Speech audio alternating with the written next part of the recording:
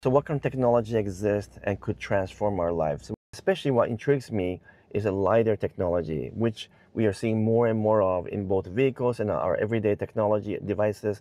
And the LIDAR technology can do something that we could not do before. So as I drive this truck around this busy street, I'm keenly aware of my limitations. I can see right now objects, cars, people, pets, and so forth because it's sunny and clear. But if I'm driving in foggy, dark nights, my ability to see things will become very limited. And this is where LiDAR technology truly shines. It uses invisible laser light to illuminate an object, and you can actually measure both distance and velocity of cars and objects around me. And that is something that a human just cannot do. So what does that mean? Well, it means that the LiDAR technology will allow me to see objects and cars that are moving around me.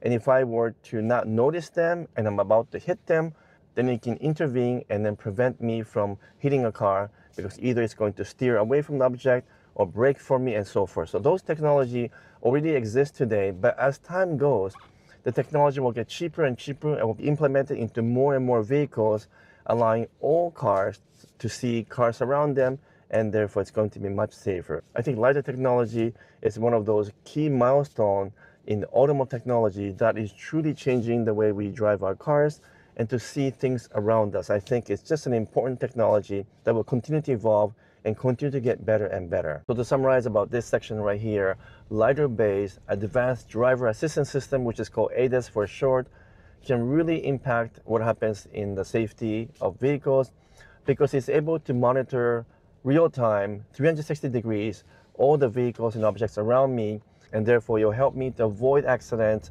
avoid hitting anything or anyone, and it's going to really make a difference when it comes to enhancing safety, both in the present moment and in the future, because more and more of these technology will become affordable and will even be in entry-level vehicles.